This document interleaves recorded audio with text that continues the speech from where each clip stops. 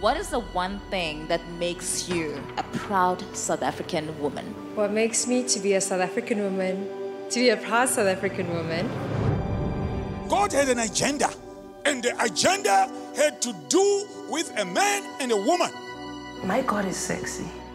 If we are all made out of his image, males and females, what does it make him?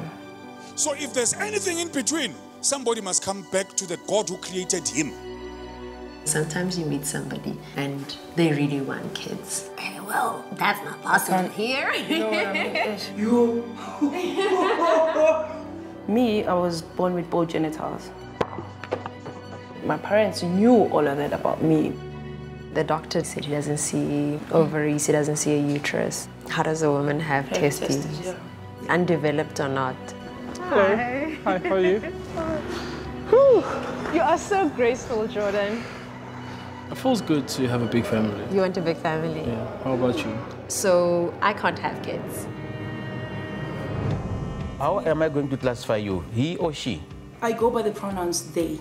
They? They or them, yeah. Come on. I'm supposed to either be a male or a female. Like they're not letting us embrace who we are. So you're not blaming us on what we did? I'm not blaming you anymore, but still wish the surgeries didn't happen. I know that there are people like me out there. And you may feel very alone. This is me saying I'm intersex.